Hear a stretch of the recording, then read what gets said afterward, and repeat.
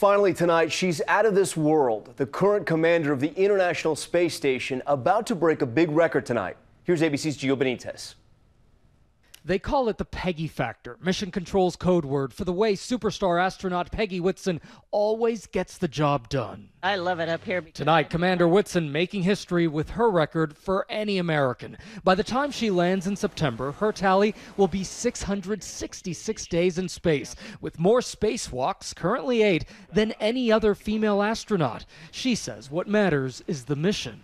I'm not here because of the record, but I think having the record is important because we have to continue to progress. We have to continue to take the next steps. Whitson is perhaps a surprising interstellar star. At 9, growing up on a farm in Iowa, she watched the moon landing and her dream was born. At the time, young girls weren't supposed to do those kinds of things. She persevered, earning a PhD in biochem and landing a job with NASA, then overcoming the long odds. It was 10 years before NASA decided she had the right stuff to become an astronaut.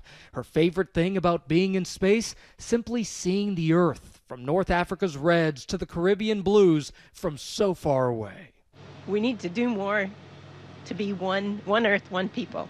Gio Benitez, ABC News, New York.